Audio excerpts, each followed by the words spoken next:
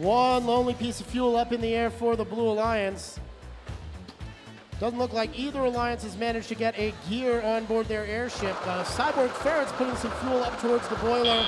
Bare Metal does as well. And when it's all said and done, it'll be 17-11. Now 57-52 as a little more fuel is processed and the pilots get the reserve gear in place on that first rotor. Keep an eye on 32-38. That's the Cyborg Ferrets. They are undefeated and they have gotten 4 rotors moving in every match. The only team in play with a qualification ranking score of 3 right now. But a strong Blue Alliance is going to see what they can do about that. Bare Metal is up at the blue boiler, and they are working on fuel. They've got some collected as they get bumped by the High Desert Droids. 753 not going to let the 2046 robot sit where it wants without a fight. Minute and a half to play and a 5-point lead for the Red Alliance. 97-92 is the score. 2 rotors moving on each airship.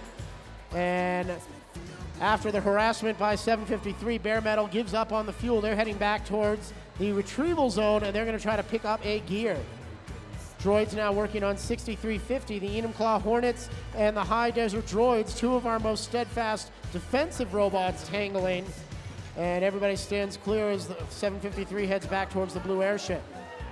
Meanwhile, the Ferrets, sneaky fast and sneaky strong. They get another gear dropped onto the red airship's peg. That's picked up by their Alliance pilot. Looks like they placed that gear on the 4th rotor, but the 3rd rotor not yet turning. They may need another gear in place, or they may just need to turn the crank. Not sure yet. The Blue Alliance has 3 rotors turning, though, and that's helped them out to a 132.97 lead. Now we see that crank turn for Red, and 137 to 132. The Red Alliance retakes the lead. 30 seconds remaining. It's the Stormbots back at the red retrieval zone. They're going to get back through and out of the way of Bare Metal. Bare Metal has the rope down, and they're going to look to climb on board.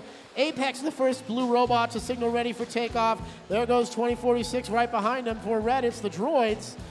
And the Ferrets and the Stormbots kind of hung up on each other. Just 5 seconds remaining. Now 4, 3, 2. A very quick climb by the Cyborg Ferrets.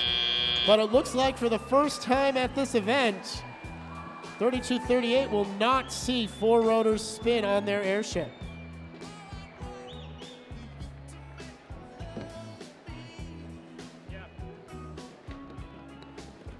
Scores are in, and we will post them up.